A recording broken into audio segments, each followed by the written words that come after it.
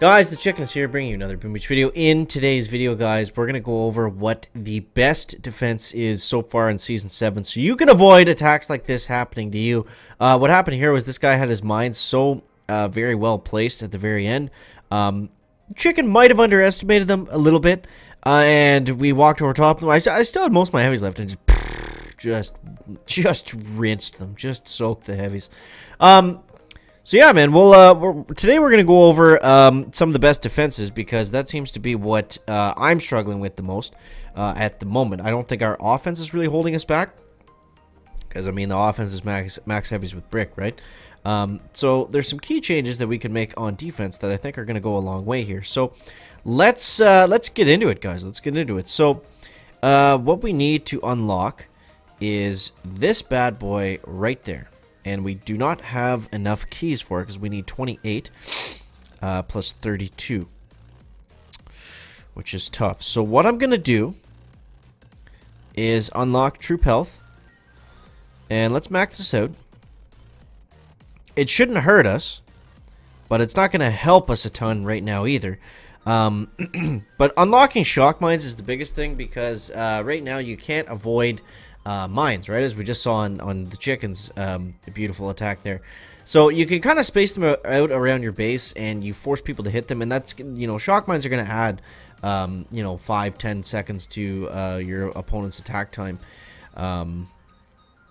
without you having to really do anything. So it makes a big difference, and it's important because the meta right now is just all heavies, and it's a base race. So, I mean, anything you can do to shave a few seconds off is going to be huge. So, let's, you know, we didn't get the upgrade that I was, you know, planning on, but we got Troop Health. So, let's see what we can make, let's see what we can make happen with that. Now, it was maxed, we did max it out right away, so it should be interesting, I guess, at least to see what that's going to be like. Because the biggest thing right now is just flamethrowers. These flamethrowers are just, they're melting me. The flamethrowers in the mines, like, it just seems like I can't do anything about them. So, we're going to take down that engine. Then we're going to go like this. Now, I tend to use battle orders as I'm moving across the areas, just to help with speed. Obviously, it helps as well to do damage to buildings faster, so you gotta kind of mix it in. You know, it's good for a lot of different things. Okay. So look at this, guys. Look at this. Now, I haven't even used smokes at all. And, we're still looking pretty strong here.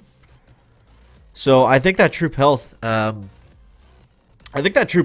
was actually huge. Yeah, because I was not getting the heavies to the third engine that quickly before. Now, that guy's base also, it did seem like some of his defenses were a little bit underleveled, so maybe he had less ice overall. It's hard to say. Now, he was rank 15 before we started, and then he was rank 16 as the thing was showing up, so it kind of gave away who won there. Ah, man, back to rank 15. Ouch. I'm getting flashes of last season, guys, where we progressed a little bit and then moved backwards. I'm hoping that doesn't happen again. So here's what I mean with the shock mines. Like, I got nothing to go around these things. You know, I could go up and around, but that's, you know, it's going to waste more time than it is going through them. So there's almost no point of doing that. Now, if we can kind of, like, space them a bit, so not all the heavies are getting crushed at the same time, then that's going to help us a little bit, but for the most part, you can't really do anything about them. Certainly frustrating to go against, but you know, it's gonna help out your own defense a lot. So, yeah. I don't know, guys. This is what it is. This is what it's turning into. I'm definitely looking forward to getting past 3 engines. At this point, it's become a little, you know, it's a little grindy. It's not as grindy as 2 engines, so I guess I'm thankful for that. But it's always a grind, man. Like, you can't escape the grind on warships. That's how it was designed, I guess.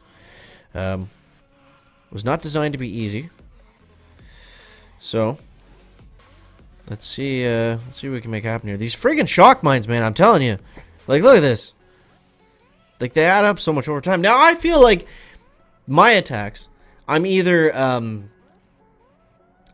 getting crushed, and it's like, or not getting crushed, but it's either like very close, or I smoke the other guy. Like, it's not even anything. I've had a few of these attacks now where they've been like unable to get a single engine room. Oh, okay, this guy's just scouting forever. Either way, I don't think he's gonna get there. Because he already let 4 boats go out somewhere. It looks like he did a split split push, but it didn't really work out for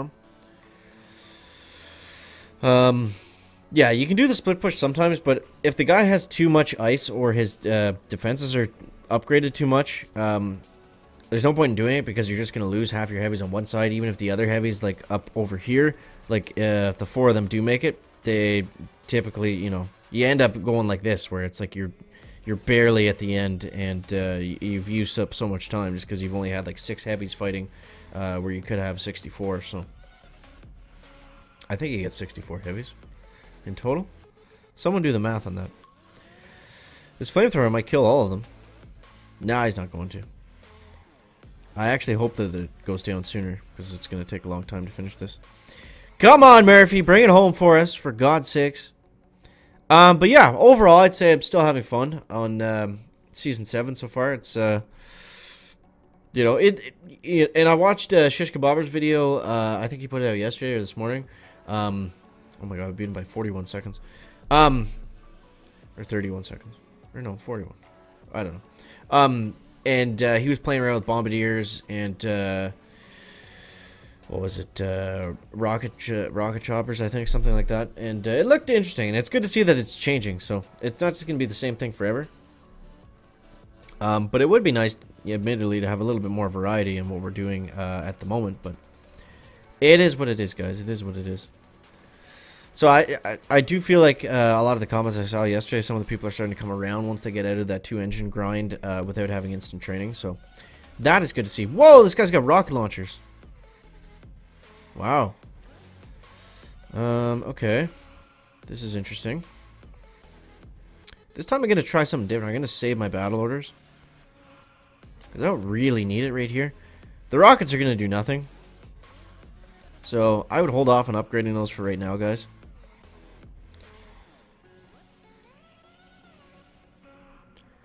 Okay.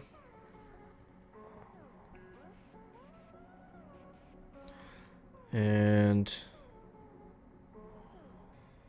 let's go like this now. And we're going to try to get through this really, really quickly. Okay, let's smoke here. There we go. Okay, we're looking good here, guys. We're looking good. Boom. 3 minutes and 5 seconds. So, basically, the main difference there was I didn't mess around taking out his defenses. I just used battle orders as soon as we got into the middle where we needed to get in and get out really quickly. With the clustered bases, you can get away with that. With the spread out ones, it's like, yeah, it's kind of up in the air where the best place to use battle orders is. And that's really what your attack comes down to, is when you're using battle orders and when you're flaring to engines versus taking out defenses and stuff. So, okay, let's do one more. Let's do one more, guys. We got back into 16 at least. If we ended the video on rank 15, I wouldn't have been happy. Now this one I can actually do a split push on because he doesn't have any defenses. Why? I'm not sure. But he doesn't seem to have any. They'll be okay up at the top there. And we'll go like this. Nice little shock right there to get things started off. And okay, let's go another round of battle orders here. Okay, we'll flare them all into this. And let's move them up, move them up, move them up. And battle orders is going to stop, but we still have... We have all of our heavies alive. We didn't lose a single heavy there. Wow. We didn't lose one heavy throughout that whole match. That's crazy. And we got 3 minutes and 16 seconds, so... Good stuff, man. Good stuff. So, kind of turning it around. A bit off to a slow start. Kind of a head dive, but we managed to make something out of it there. So, yeah. Shock mines, guys. Shock mines. Definitely the most important defense in this kind of area. Rocket launchers, not great. Boom cannons are important, but they're not going to save you a ton of time. They're going to chew through, like, you know, a boom cannon, like some really well-placed boom cannons. They're going to take out maybe 6 or 7 heavies throughout the whole match. Maybe a little bit more if the guy really doesn't know what he's doing, but shock mines, flamethrowers, machine guns, your splash defenses, those are going to be the most important ones to go over. And in terms of base layouts, we can get more into this in another video, but it seems to be right now the spread out defense is kind of everywhere. Watch your replays, see where your opponents are attacking your base mainly, and try to put your minds on those areas where they seem to have to walk through. So, guys, let me know what you think of that down below in the comment section. And as always, thank you so much for watching. That is going to wrap up the video today. Make sure to leave a like if you found it interesting, entertaining, or informative. And we'll see you next one. Guys, check it out. Bye.